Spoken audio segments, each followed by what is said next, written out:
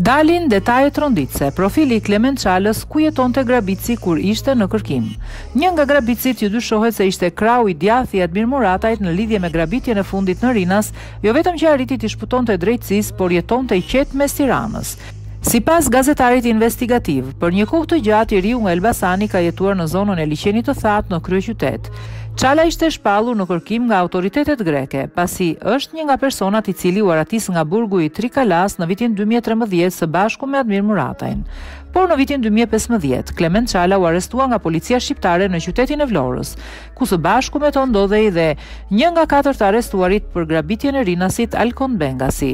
Në atë kohë, sipas vendimit të gjykatës, policia ishte në kërkim të Bengasit, i cili ishte dënuar nga gjykata për përdorim dhe shitje narkotikësh. Pas identifikimit të tij, patrullat e policisë i bën shenjë të ndalonte, por në timon nuk ishte Bengasi, por Klement Çala. Fillimisht ai nuk i ndaloi patrullës dhe përplasi makinën në një nga rrugët e Vlorës, por më pas u ndalua. Veç kësaj tentoi t'i shpëtonte arrestimit duke u paraqitur si kosovar. Madje ai kishte nxjerrë nga autoritetet kosovare dhe një kartë identiteti me emrin Semir Koca. Pas kontrollit në shtëpi, Çalës ju gjet një pistolet, ndërsa ai tha parajtuesve se identitetin e rem, por edhe armën e mbante për shkak të problemeve në Greqi. Por ndonë se në shtetin grek ai akuzoi për vrasje dhe grabitje. Drejtësia shqiptare dënoi vetëm me 5 vite burgim. Pavarësisht akuzave të rënda që rëndonin mbi të riun, gjykata e cilësoi atë si një person të parezikshëm dhe duke qenë se u dënua me 5 vite burgim, ai mundi të mbante kontakte me shërbimin e provës.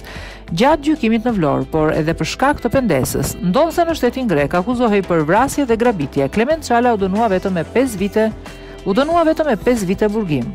Por më e çuditshme qëndron në faktin se gjykata e konsideroi Çalen si një person të parezikshëm. Madje shtoi se kur jepen dënime deri në 5 vite mund të urdhërohet që ai pa ndehur të mbajë kontakte me shërbimin e provës.